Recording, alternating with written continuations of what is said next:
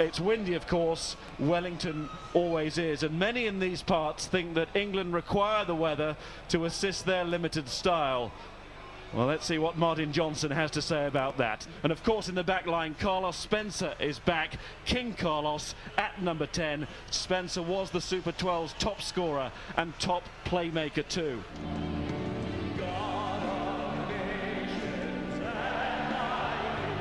The computer says these are currently the best two sides in the world, so it must be true. Well, in fact, it is true. It's the champions of the two hemispheres. It promises to be a terrific occasion.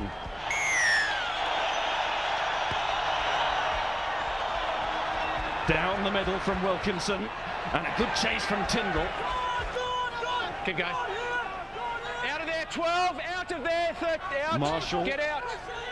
Finds Spencer, and it's charged down by Kay. Delay from Spencer there on the kick, and England get the first penalty. He's nailed Spencer's error. Good start for England.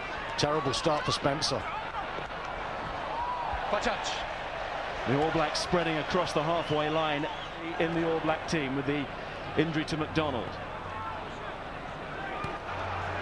The All Blacks now get their driving game going. Good tackling back from the England back row, only there in the nick of time. Rokocoko in his debut match. Ball comes flying back. Just don't breathe.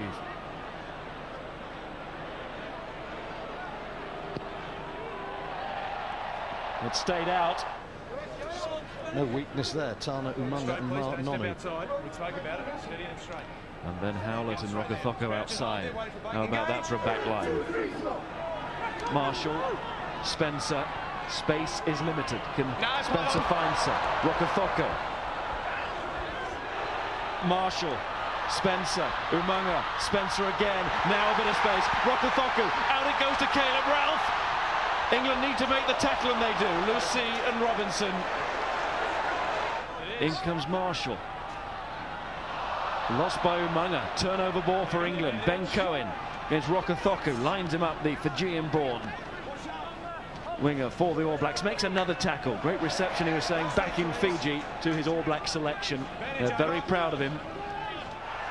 Marshall again. They're encouraged by the crowd to go now. Howlett feeds it out. Chance for maybe Rokocoko outside, but Spencer says, no, I'll go. And look at the pace of Spencer. He's motoring away. Howlett on the inside. On to Marshall. Still with Marshall. Rokocoko. Cohen with the tackle. England now stretched to the absolute limit. Two of the back row are now having to watch from the bench. Delalio. Well, this could be game. England are going to have to be unbelievable. Get the 7 points as far as New Zealand are concerned as Marshall plays his final part in this game. Steve Devine is on at scrum half. Back and Delalio itching to play a further part themselves. Bracken. Robinson. Oh, Robinson almost through there. Tackle back from Devine, who's got pace. It's another invitation to run it back, though. Howlett. Rokocoko. Out to Nonu. Cohen is waiting. Making sure the winger didn't take the outside line. I don't know how many replacements played in '73 when England beat New Zealand. But you can bet your bottom dollar it wasn't money those days. Many. There's no tactical substitutions. Less than 20 Englishmen have ever won in this country. So we see Rokocoko go as well. Hasn't quite worked for Rokocoko. And his replacement is Mills Muliaina.